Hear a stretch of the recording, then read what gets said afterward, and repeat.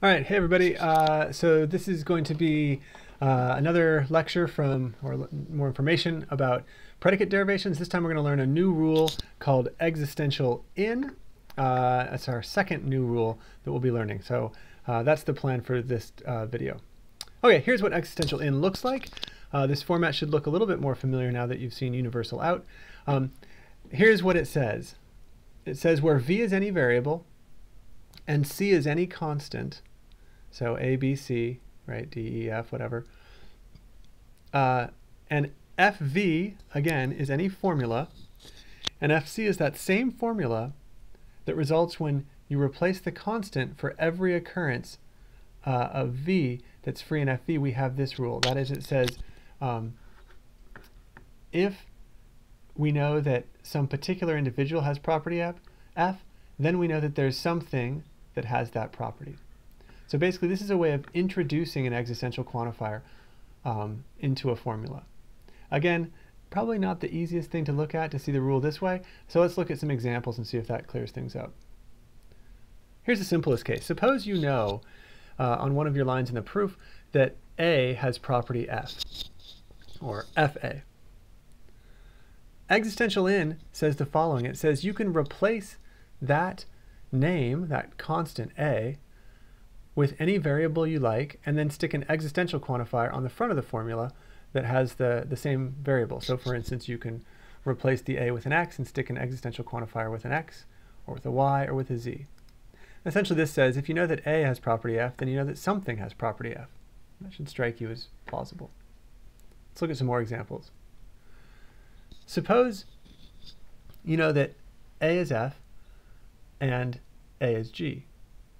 What can you then conclude? Well, you can conclude this. You can conclude that something has property F and G, or some Y has property F and G. Again, we're replacing the constant, in this case A, with a variable, and then putting an existential quantifier on it. So this should sort of be a little bit like doing universal out in reverse, is essentially what the rule is saying. What about a case like this? Suppose we know that B, whoever that is, bears the R relation to K, again, whoever that is. Existential in allows a few different things here.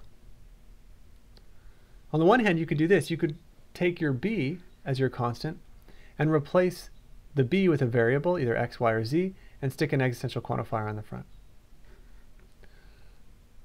But it also would allow you to have chosen the other constant, the K constant, right? So you could have done existential in using K instead of the B. And so just to see what this comes to, if you know that RBK, suppose that this is, again, the loves relationship R, and this says B loves K, then you can either infer from that that something loves K, namely B, or that B loves something, namely K. And either of those are correct applications of our existential in rule. Okay, now suppose you had gone from this to this formula here.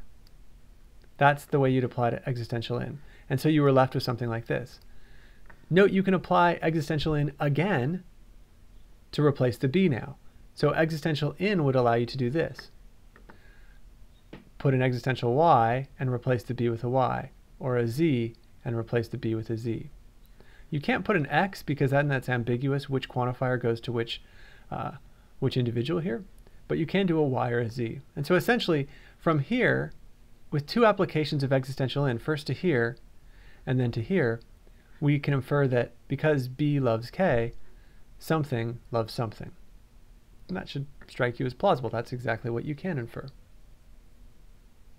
All right, what about a case like this? What can we do here? Well, this might surprise you, but we can get any of three things.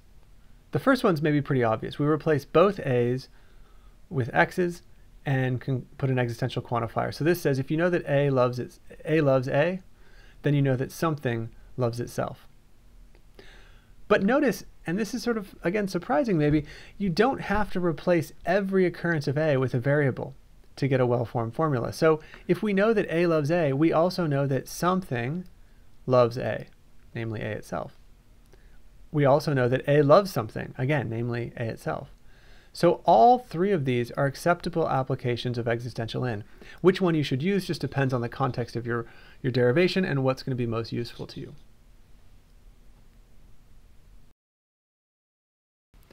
Hopefully it makes some sense now after looking at those examples. Again, if you know that some particular individual with a name has a property, then you know that something has that property. So if you know that I, Professor Dunn, am a professor, then you know that something is a professor. And that's what existential in is allowing us to do. All right. All we've got left to do on existential in is just see some example arguments. So I'll go ahead and make another video for that, just as we did before. And then we'll introduce a new rule after we're done with that. Bye.